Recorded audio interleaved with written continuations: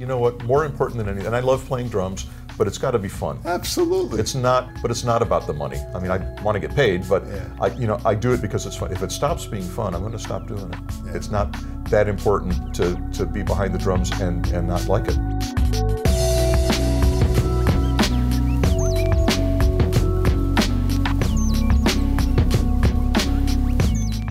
John, this is fantastic to have you here. You know, I've known you for many, many years, and you are a real steady performing musician, doing what you love doing, continuing, and there's a message in how you have had your career, which has always been impressive to me. Welcome to the sessions. Thank you so much. Thank you very much. It's my pleasure. Where did this begin? How did drumming and music enter your life at a young age? My family was, my father, of all things, played accordion. Not professionally, but there was an accordion in the house. My mother played piano and sang, again, not professionally, but there was a piano in the house, and she used to sing on the radio. We lived in Chicago, and she was kind of a child prodigy back in the 30s. My brother actually took drum lessons, and I actually took accordion lessons. Well, he switched to guitar. I inherited his drums and started taking drum lessons. I just turned 9 years old, and loved playing drums. I was listening to, this was the mid-60s, and I was listening to not only the pop music on the radio, I was a big fan of the Beatles, of course, and all sorts of pop music, but my parents had albums by Gene Krupa, Latin orchestras, and comedy. They had Alan Sherman albums. It was really, it was a very broad, you know, I'm listening to Ringo, I'm listening to Hal Blaine, I'm listening to Gene Krupa, and Alan Sherman making fun of stuff. And it didn't take long before I decided how cool it would be to be a professional drummer. I didn't know what that entailed or how to do it. I mean, I was probably 12 years old when I announced, you know, I'd like to be a drummer. I'd like to do this for a living. I got lucky. I mean, honestly. I mean, it's just, I don't want to say I had a plan or a career path. I probably should have.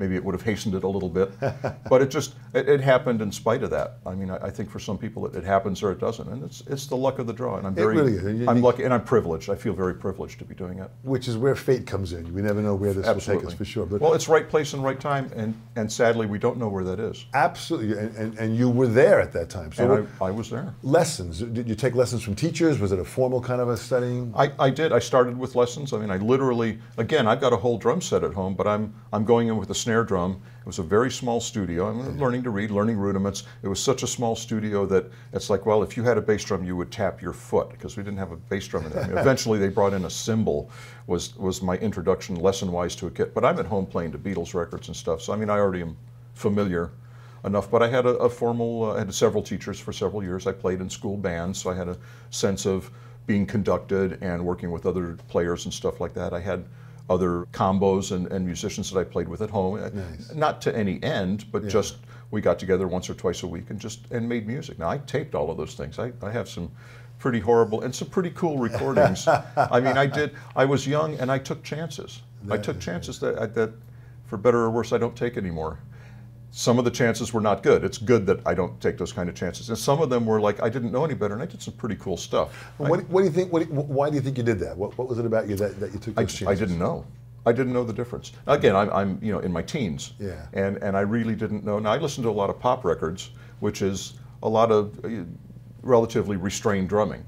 So I had a sense of, you know, 2 and 4. But fills and things like that, I would just do things that I thought sounded good, and some of them genuinely did, and some of them genuinely didn't. And eventually I learned the difference. I'd like to think I learned the difference. But at the time, I just didn't know. And I didn't have any mentors at the time. You know, teachers they taught you how to read in a book, but they didn't teach you any kind of real world, hey, when you're out there actually playing with a bass player and a piano player and a guitar player, maybe a horn player and a singer, you know, it's this way. You know, you're not necessarily going to do, you're not going to do 5-stroke rolls, you know, and play 3 camps and do stuff like that. You're going to play a beat, and you're not going to be the featured guy in the group probably. You're going to be just sort of, but no one told me that. I eventually got it. And like when you mentioned 3 camps, certain phrases that some of the kids might not know when they're watching this, it was a rudimental piece that you know meant that if a drummer started playing a lot of this stuff, they were overplaying in the process. Yeah. So these were rudimental drum solos, so a lot of and just on the snare, so it was a lot of chops. And not that I was a chops drummer, but some of these things I did were wildly inappropriate. And no one was there to tell me not to. Not even the other players. They wouldn't say like, what was that wacky fill that covered up everything. They let me do it.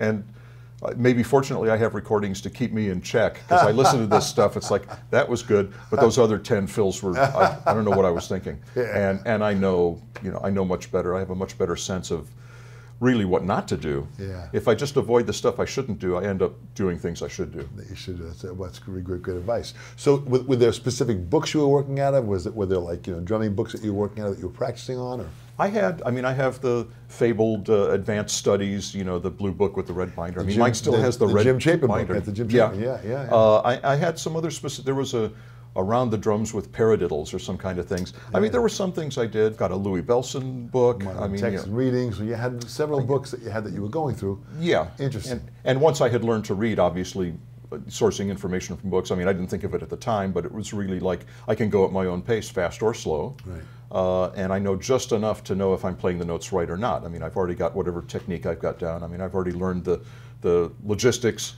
of moving around a kit. Now I can read it all without having to do that with a teacher telling me, here, read that. I can do that myself. Great, because you had fundamentals, you were in position. Yeah. So the bands, you mentioned the Beatles are in the 60s. What other bands were you listening to at that time? Well, whatever was on the radio.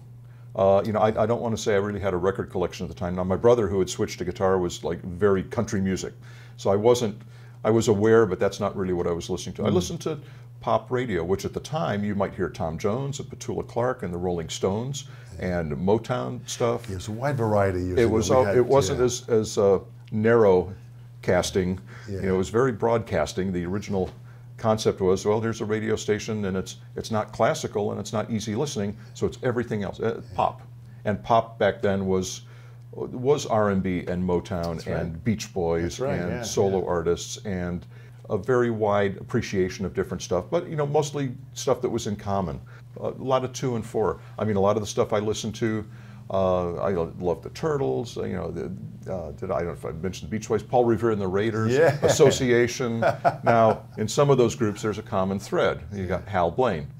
So wasn't even aware of his name at the time, but I later learned that, Ringo and Hal Blaine were certainly my biggest influences, with a touch of Gene Krupa. Yeah. I have a love for that. I wasn't really aware of who Buddy Rich was, and if I was, it was like, well, he's way too technical, and Krupa swung. I mean, Krupa was great. It's amazing, and these names that you're mentioning is so important that when people watch us here, to go and research Gene Krupa, go research these fantastic drummers that came before us, because listen, Gene was a phenomenal superstar at his time. He was huge.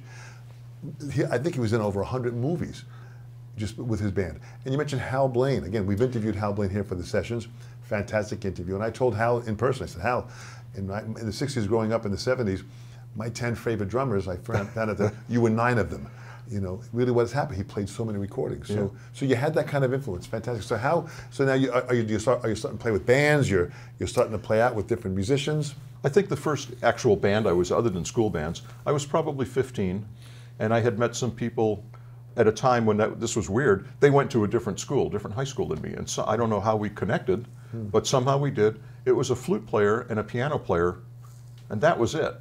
No bass, no drums. We just got together, and now I became part of their duo. Now we were a trio. Wow. And we didn't, we got together. We had a piano in the house, and so they would ride over on their bikes. I mean, none of us had cars yet. I'd drag my drums downstairs and set them up in the living room where the piano was, and the flute player would play, and the piano player would play, and I'd play, and we did. This was like 71, maybe 72, and so we did what they wanted to do. Right. I mean, we did stuff like Imagine and some odd, really one-note samba. Just some weird stuff. Spain by Chick Corea. Chick Corea, stuff like just weird stuff that they wanted to play, because they were like really into doing stuff, and I just wanted to play, She Loves You. So we did stuff from the Jesus Christ Superstar soundtrack, which was kind of a rockin' thing for the most part. Yeah. That was where I first learned to play. Was it 5/4? 5/4 or 7. Something like that. One of the songs was in. Yeah. I don't know if it was King Herod's song. There was one song, and they didn't warn me. And we're playing along, and I started fumbling, and they had to explain to me that there was something more than, just 4/4. And that was my first touch of, and I immediately got it. Not that I did it great, but I immediately got how to count 1 or 2 or 3 extra beats in a measure and come back and find one again. So this was like really on-the-job training. You were really just Yeah. kind of like learning and going and putting yourself in situations to keep on. But that's a very, very important message, that you involve yourself in situations for you to learn. Well, I could hear it and translate it from here to here to here. Yeah.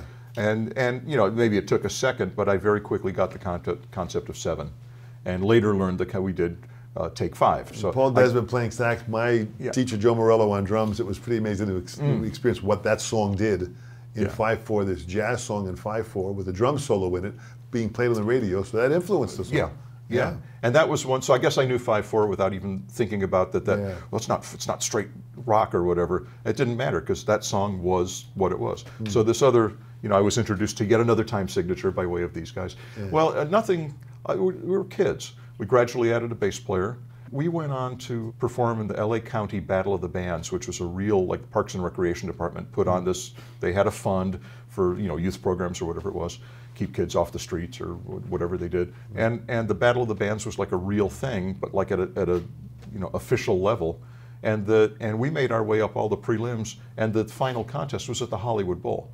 So this was 1974. I'm, you know, 17 maybe at the time, and playing at the Hollywood Bowl. That's and we tied for first place, and it was only a tie because there was a country band, and the judges, which was Pete Christlieb, Tom Scott, Mercer Ellington, who was Duke's son, great a players. couple other folks, like some legitimate people in the business, and they couldn't decide, you know, because we did Fire and Rain like in 7, and then we did Spain, and did nice, and they were impressed with that. And then here's this other band doing kind of bluegrassy stuff, and they didn't know, so they gave it to us both. So you're getting teased by playing at these venues, playing this kind of music. You're getting teased, and you're getting sucked into this music industry that is really just, and that's what happens to us all. We get sucked into it, and we just can't let it go. And I didn't know what came next. It just was starting to happen, and it was cool. And I went to school. I mean, I had day jobs and stuff. I mean, I did. You know, I don't want to say that I sat at home and practiced all day long. You know, but I had the passion. I applied myself wherever I could. I played with as many players as I could. I did demos and stuff around LA. I mean, I put myself out there and got known and applied myself. And it gradually, even though I didn't know where it was going, it was going. I mean, it was just, it was happening without me engineering or create. It just, you know, it was gradually happening. And I don't think I knew that, but looking back. What a great positive wave of fate. I mean, it was just kind of going absolutely. along. So when did you meet up with Weird Al? How'd that connection happen? Well, there's a story that about why I happened to be where Al was that night. These friends I had, now back in the early 70s, I didn't know really guitar players or any stuff like that. You know, I was in school bands that, trumpet and clarinet and trombone players and stuff like that. So everyone back in the day, Dr. Demento did a live show in LA, Sunday nights, and he was kind of a musicologist, played a lot of novelty stuff, a lot of obscure jazz things. I mean, a lot of really cool stuff, but junior high and high school kids just dug it. We just listened to it and just sit in front of the radio and listen to this. I used to tape the shows. I mean, I was sucked in. So there was one song that he played, and it got requested a lot. There was like a top 10 list of listener requests. And this song was called Pico and Sepulveda. It was done by, I can't remember the guy's real name, but he went by Felix Figueroa. Figueroa is a street here in LA. Here in LA, yeah. And this Pico and Sepulveda are intersections in West Los Angeles, which actually I live very close. Anyway, the song was just getting requested all the time, and Dr. Demento said, you know, we're going to run a contest. We want you to make it's the roll your own Pico and Sepulveda contest. You do your own version of Pico and Sepulveda, send it in, and the winner will get a 78 of the record. And the second place will get a couple of 45s that we'll sign, stuff like that. And anyway, so I got some of my horn player friends together. This is one of the guys from this flute piano group, guy named Jeff Rona, who went on to become a big Hollywood scoring guy. He's one of the guys on the committee that invented MIDI. He went way beyond the flute. He's done very, very well. Had a guy on sax named Richard Elliott, who you might know that name. Yeah, sure. He denies having done that. He was there. He was there. Had a guy named Barry Keyes on trombone, who I think went on to be in the Tonight Show band. Yeah. Had some good play, but they were still kids. Yeah. It's just we all sort of did some cool things. We did this recording of Pico and Sepulveda in my bedroom and sent it in to Dr. Demento.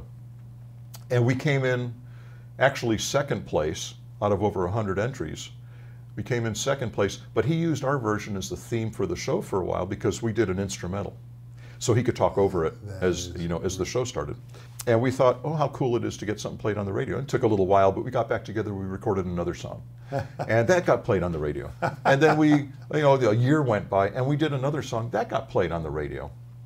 Well, I was later asked to come down to the Dr. Demento show. This is 1980 now. And the show has, by this point, some years later, has begun to cater to a lot of homemade music and independent artists and stuff. There's still a touch of the old novel stuff, but I mean a lot of, we'd hear Alan Sherman one song and then some guy from St. Louis the next, who just had sent something in. So the doctor thought it would be interesting if I, to interview someone that had stuff, homemade music played very early on, for whatever reason. Anyway, that was September 14th, 1980. Weird Al was already coming up on the show as he was sort of the in-house parody guy, and he would hang around there and answer phones and do PSAs and just was sort of one of the cast, one of the crew guys. But he was getting a lot of stuff played on the Dr. Demento show. So he was there that night. We met, of course, and he was debuting a song he had just written that weekend called Another One Rides the Bus, which is a parody of Queen's Another One Bites the Dust. And now there weren't instruments. I mean, he plays accordion, and his accordion case is there, and there's other guys in there with little squeakers and hand claps and stuff, and Al says, do you want to play the beat on the accordion case? We're going to do this live on the air, just sort of debut this song on the air. I said, sure. So we rehearsed it in the hallway a little bit, pretty straight ahead, and I'm beating on his accordion case, and anyway, Dr. Demento rolled tape on it, actually made a proper recording, stereo recording in the room. So we have that. It became a single. About what year is this now? This is September 4th. This is 1980. So it's September 14th, 1980. And that was, now Al actually had already had a single out on Capitol, My Bologna, for My Sharona. Yeah. But that came and went, and that was strictly a novel thing and a one single deal, and for which he got like $500, which in 1979, and he's in college, he probably thought it might as well have been $1 million. Sure, fantastic. So they still own that song, by the way. Anyway, one other thing about Al. He also had sent in a version of Pico and Sepulveda several years earlier. He did not win, but we had a good time discussing that later, as we found out a little later on what we both, our involvement with the show. But very quickly, so this Another One Rides the Bus. Right. The Dr. Demento show by this time now was syndicated. He's on like 200 stations across the U.S. Absolutely, yeah. And it usually aired on a Sunday night. That was a slot where they had to fill a couple of hours. Well, in most markets, they have some wacky morning zoo drive time, jocks doing stuff, being crazy, playing wacky stuff and doing wacky stories and commercials, parodies and things like that. And they would harvest stuff from the Demento show that aired at their station the night before. So all of a sudden now, Another One Rides the Bus goes out syndicated the following Monday morning in morning drive time, very important. They're playing Another One Rides the Bus. So now Al has got exposure not just to the Demento audience, now he's getting played to people going to work and going to school. What? And this was one of several turning points, I want to say. Brilliant. But at a time when radio could do that and would do that. Oh, maybe it still happens, I don't know. Well, but that was a very magical time in what was going on at that time. Yeah. So MTV started around that time. We hadn't had any videos at that point. Right. Early on, Al and I just did some recordings and got whoever. My brother came in and played bass and guitar sometimes on some things. We recorded stuff in his garage on Al's Porta Studio unit, the 4-track cassette unit. Yeah. But Al knew he had a whole flow chart of we're going to do this and this, and then we're going to bounce it over to this track. Then I'm going to do the vocals and bounce it over here, and then we're going to do a lead vocal and then bounce, and then we're going to do sound effects. And he'd mix it, and he'd somehow get a stereo track out of bouncing this thing back and forth within itself. And he was very methodical that way, and he's still methodical that way. He's very hands-on. He's a very good director, very good producer. He knows what he wants, and he also knows when he's got it. He's directed his own videos for years, and they've gone very, very well because he knows when a scene works. He knows to move on. A lot of guys will direct something. That was great. That was perfect. Let's do another one. Absolutely. And it's like, no, that's what I want. Let's move on. Let's not spend 4 days on this. Let's do it in 2. Let's do it in 1. But when you know what you want and you have those kind of leadership skills, you can move quickly and get things done. Yeah, and he's that way. He's absolutely that way. Interesting. I don't want to say he's anal, but I will say he's very meticulous. Yeah. And that's part of the success of his stuff. That's part of the success of doing a parody of somebody's song that people know, and doing it as dead on as we can, because he knows, well, it helps also that the band knows what the goal is. And it's like, you know, it's not enough to play the part, it's got to sound like it. Absolutely. And he knows when he's been producing his own albums for quite some time. Wow. So he knows how to do that. We know how to work with him. That's also the beauty of, we're the same guys that were there in the beginning. So he has all the same band now for the past 37 years? Well, it's been, these guys came on the beginning of '82 in time to record the first album and never left. So we got Steve J on bass, who's an excellent world-class rhythmic funk bass player. I mean, he's very technically, musically skilled, musically trained. Jim Chemo West. Chemo is Hawaiian for Jim. He's a great rocker, but he's got an affection for Hawaiian music, slack key music, and is very well respected in that. They bring him to Hawaii to play slack key music. Like they can't find some guys there or something. And then me on drums and Al on accordion typically, or keyboard at times. He's a pretty skilled keyboard player as well. And that's the core band. Now we've had a couple of keyboard players floating in and out. We've got our current touring keyboardist, Ruben Valtierra, who's the new guy. He's been with us since '91. So he's the new guy and takes a lot of grief from us still. We're all a bunch of old grown men, but we still treat him like a kid. But the fun that you have and the creativity of what Al does is, it's just so creative that you're in this creative engine of having fun and making a statement of this parody of these songs. It's incredible. It's well, and there's originals as well along those lines. I mean, everything in him. It's not like everything's a joke, but everything's a joke. And it's satirical and it's humorous. And there's a couple of songs that are maybe a little socially pointed, you know, leaning a little socially. You can't always tell which side of the aisle he's on.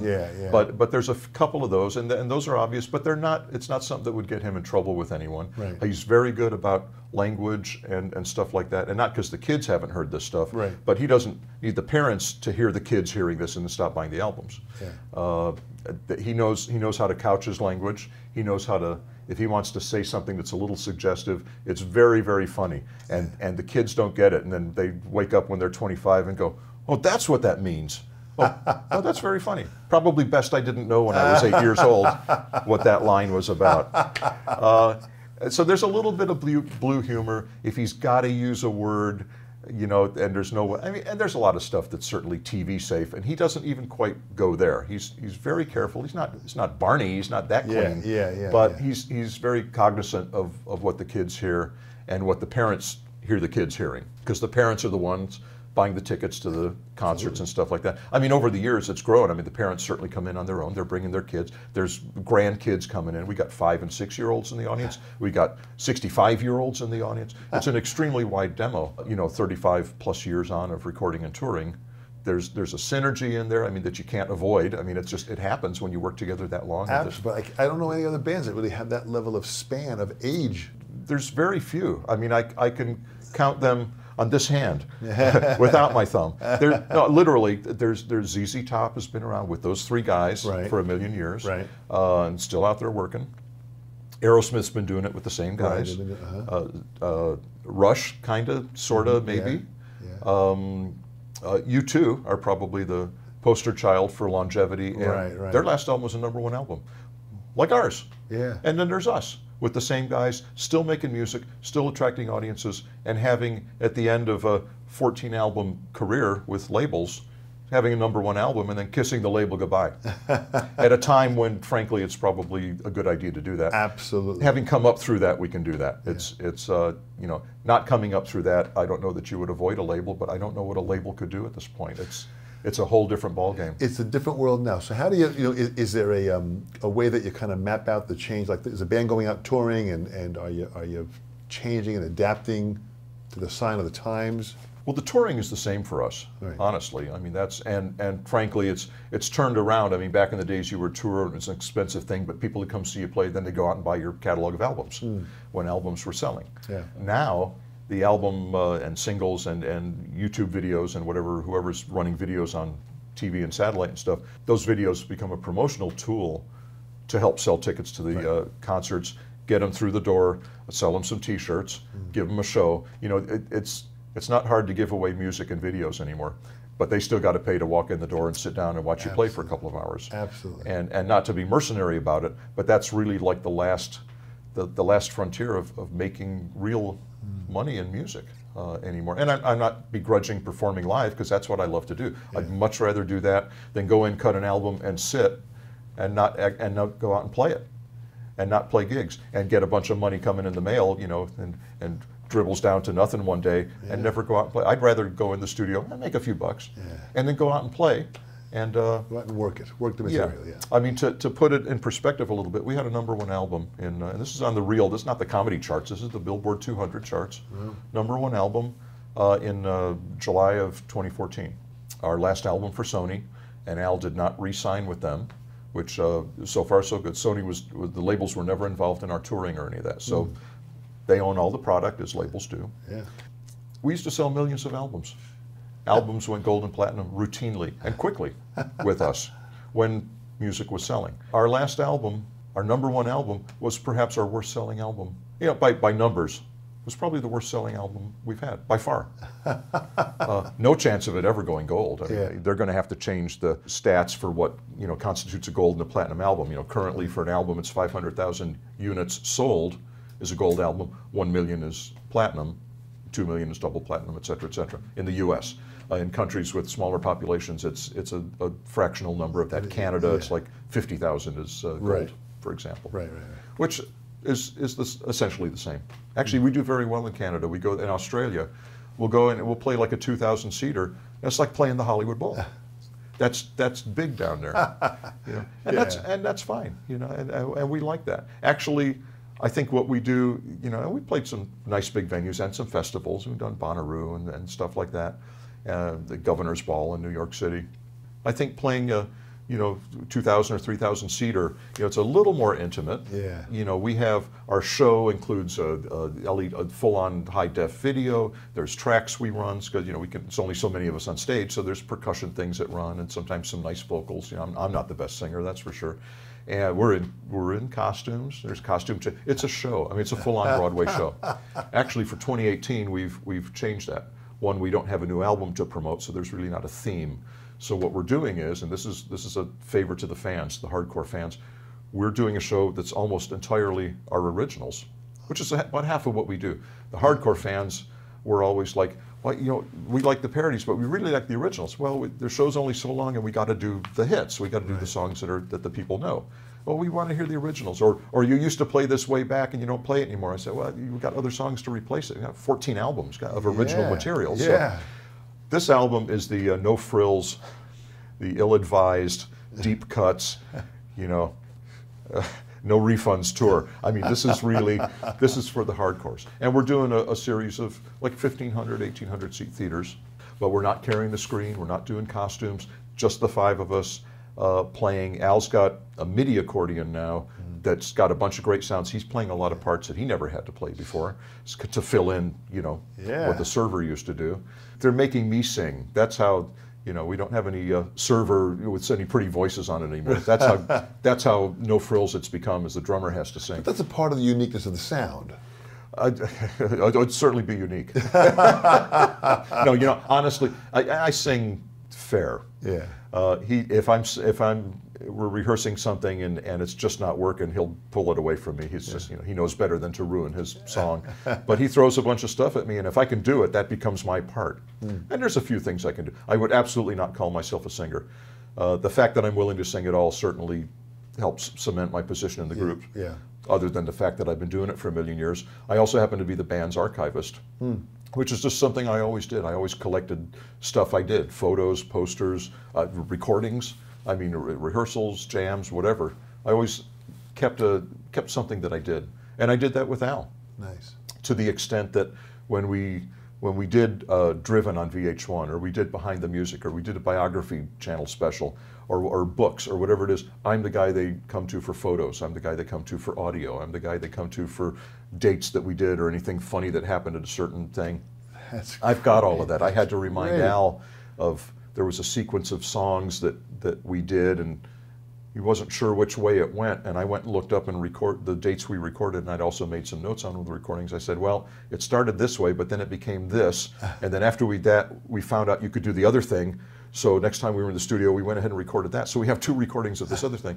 And he says, well, when are you going to write your book? He's just like amazed that I know all this stuff and have kept track of it all. So that's another thing that's, I'm not saying that's why I'm still the drummer. I'm just saying that's also my involvement. You really bring something to the table with that. I mean, you really do offer, you know, that history of what the band has done. That's amazing. Well, Sony, who's the label that we were on for the last 15, 17 years, something like that. After Al left the label, now they own all the material. And with our blessing and cooperation, they issued a box set of 14, they have an LP version and a CD version, and there's a 15th LP with a bunch of rarities on it, some of which also came from me. So I'm like the only guy that has clean copies of those things, for example. Yeah. So I had to, you know, make sure those were nice and phased, and just, you know, I made sure they were presentable and sent them off to Sony.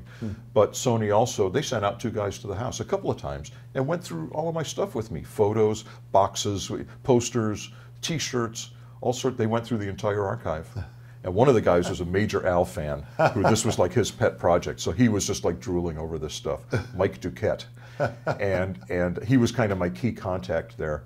I curated basically all of the material for like a 122-page book. Wow. That came with this box set. And it's not just a box set, it's an accordion, a molded plastic accordion, and opens up, and the bellows that are the accordion are literally an accordion file, and that's where the 15 albums go. So it's a great package. I mean, it's just this incredible, and it's modeled after Al's accordion. They had me take pictures of his accordion, of all the emblems and all the words on the they really did an amazing job on it. But my involvement with this book, and it's not the first time I've done kind of a book thing, was really, I handled all the credits in it, because I know where all the photos came from. I mean, there were a lot of fan photos of us on stage that they used. I made sure to get every name, because I'm meticulous too. And I didn't learn that from Al. And that's part of my success is we were already on the same page the way we do things. And the same with Jim and Steve. They already knew, hey, we're going to do this song and it's got to sound like that. It's like, we know how to do that. We will do that. Now, it's not to say, we look back and listen to Eat It from 1984. It's like, that doesn't really sound that close to Beat It. Yeah. But we got a lot better. We got like scary better and fast. And I eventually got into sound design. I mean, it was more than just playing drums. I mean, I learned to program, because we're copying songs that are highly produced, programmed, tweaked, and you don't know what sounds they're making. And it's not like, I know how to get that sound, I'll just sample that or cook it up or do. It's like, I have no idea. It's like, how do I make that sound? And it's like, I'll figure it out. And I eventually got pretty good. And I'm very proud. Our last 4 or 5 albums in particular, I'm very proud of anything I had to program and cook up sounds for. I think I did a really, really nice job. So we all grew. I mean, everyone grew as this project, because Al's agenda, his thing was staying up with cutting edge production that's out there. Cutting edge pop music, pop, rap, whatever. And so we had to keep up too. We were always a little bit behind, but we were always chasing it and keeping up. And you learn that way. I was forced into doing stuff that way, and it's great. I mean, if I wasn't the guy programming, if I hadn't bought a drum machine back in 1985, someone else would be programming drums for these records.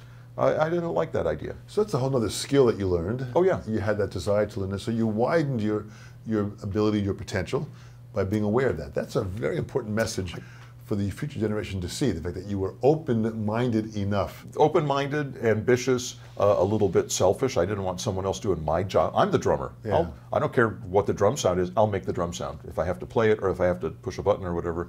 Yeah. And I just wanted to do that because I was that possessive of being a drummer. And I learned. I mean, I don't think I did any very grievous mistakes on things. I think I did okay for where we were at. But again, I got a whole lot better. If I was to go back and do the albums we did in 85, 87, 89, I would certainly do a better job. But we grow and we change. I think every artist can say that if they look back at what they've done and how they grown to what they can change. But you have consistently played great. You've consistently hit the road hard. You have really set a high standard with the fun music that the band is about. You know what? More important than anything, and I love playing drums, but it's got to be fun. Absolutely. It's not. It's really, and I do it for a living, but it's not about the money. I mean, I want to get paid, but I do it because it's fun. If it stops being fun, I'm going to stop doing it. Yeah. It's not. that important to be behind the drums and not like it. Well, that's very, very powerful. In closing, I mean, here we are at the sessions, and again, we have these people that are watching these, and many names that you've mentioned. I want them to go and research these names. What would you say to this next generation that's out there listening that really wants to pursue their musical dream?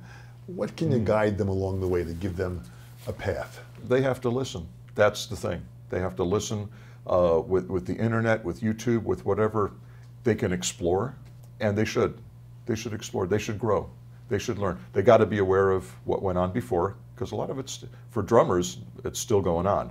I mean, I'm still playing a lot of the same stuff that Hal and Ringo and Charlie Watts and those guys played in the 60s. Yeah. And you know what? It's working. It works with a lot of today's music. You have to know what came before. You have to be ready for what's ahead. You have to be in the now. You have to have a sense of working with other people. I mean, but that comes with experience. It's not enough to just say that. You have to go out and get some experience. Go out and play with people. You know, I want to say try to be in the right place at the right time. We don't really know when that is, but you go out there. You do it. And the more you're networking, the more you increase your chances of finding the right place at the right time. Well, networking is crucial. And it doesn't have to be, you don't always have to walk around, hey, it's good to meet you. A business card, call me if you need me. You know, it's as simple as just going to a local jam and just being seen and being heard playing. And I always try and tell people, you know, and as such, if you're going to be there and people are going to be watching you, treat it like an audition. It's not a chance to cut loose and go nuts and do things you wouldn't normally do. Do the things you should be doing because someone's watching.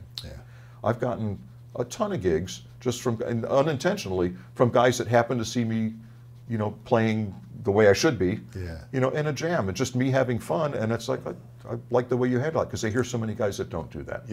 And that's networking, and as soon as you exchange an email or a phone number or whatever, that's the networking thing. And that's very important, and it's, because it's not about who you know, it's about who knows you. So you gotta get out there and get known. Boy, that's fantastic advice. And you know, from the experience that you have and that you continue to do, you're still doing this at such an intense pace of what it is, which is extremely exciting. Well, you know, I'm over 60, and which is not old. You know what? It's not. Now that I'm there, it's like it's not old. It's not as old as I thought it was when I was 30. and I'm rocking harder and faster and playing better, and you know what? Probably enjoying it more than ever. It keeps getting better for me. And which is good, because it's like some people, oh, you've been a pro drummer for however many years, so you're playing with the same act for all these years, so don't you get tired? Don't you get bored? Don't you ever? And I don't want to say I get bored, although I do play with a bunch of other bands in LA, but just because I like to play. You know, it's not like I've had it with this funny music. I got to play some real, you know, blues and rock. I like to play the drums, and that's, you know what, that's important. You got to like it. It'd be great if you love it. At least you got to like it. You got to, and then you'll be fine. And success is a very subjective word. I mean, it could be monetary. It could be getting out there and being known as, you know, all the young drummers look up to you or whatever, or impressed with what you do. But if you're doing something you like to do, I think that's success.